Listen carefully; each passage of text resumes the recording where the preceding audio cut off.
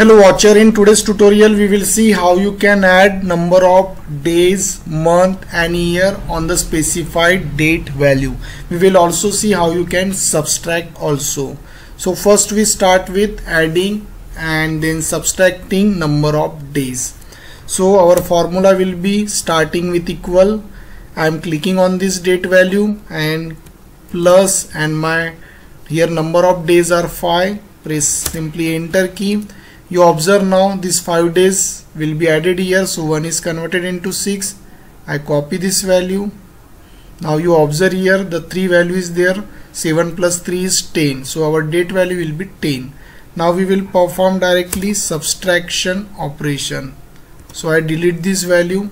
For doing subtraction, you click on this date value and then you use minus operator. I want to subtract this value, enter key. Now you observe the 5 is subtracted, so we are moving into the previous month. You see the month value is changed. Here it is 4, it is 3 because we are subtracting 5. So I copy now this value, this address, this formula I copy here. So you observe here 3 is subtracted. So this day value, that is 7, is converted into 4 here. So in this way you can easily perform subtraction operation by using day value.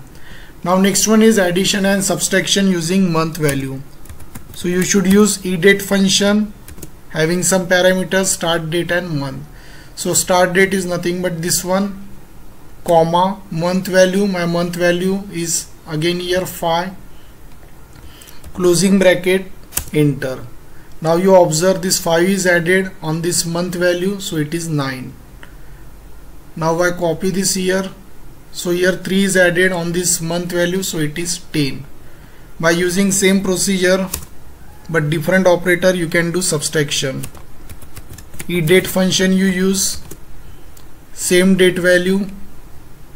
Here you use minus before the address or before the value.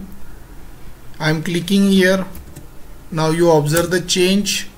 This 5 is subtracted here, so we are going back into previous year. Because from 4 you cannot subtract 5, so we are going into previous year and our month value will be 11. So I copy this here and you observe here, you can easily understand 7 minus 3 is 4. So here the month value is 4. Next one is addition and subtraction using year value. Same function you can utilize. Here having the same type of parameter, start date, it is nothing but this one, comma, year value I am having this, and you should convert this year into month. So 1 year is having 12 months. Okay, so you should use multiplication symbol and 12, close bracket here, press enter. Now you observe the change.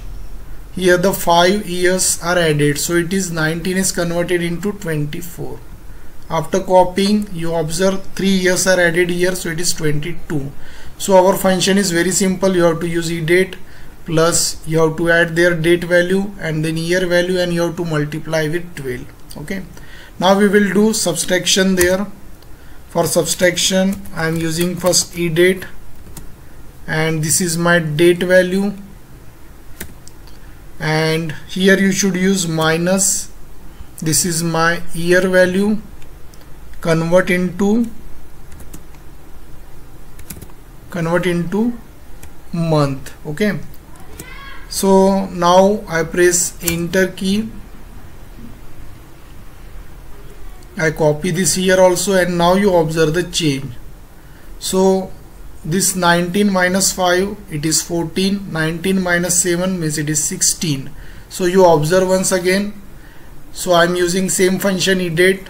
This, it is having 2 parameter. First one is date value and the second one is this value, but here you use minus at the beginning because we want to subtract.